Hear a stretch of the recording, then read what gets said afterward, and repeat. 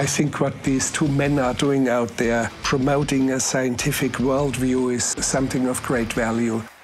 But my 200 million great-grandfather was a fish. It's part of human nature to want to ask the question why, in the sense of purpose. It may very well be part of human nature, but that doesn't make it a valid question. There are all sorts of questions which you can ask. What's funny about that? What is funny about that? What do you see when you look in the mirror? I see myself... No, cut that one. It is very mysterious how the universe came into being. It's a deeply mysterious and interesting question. One of the most amazing realizations of the 20th century was that quantum mechanics, combined with relativity, allows something to come from nothing. Don't you think this is completely ludicrous? Yes, it's probably nonsense.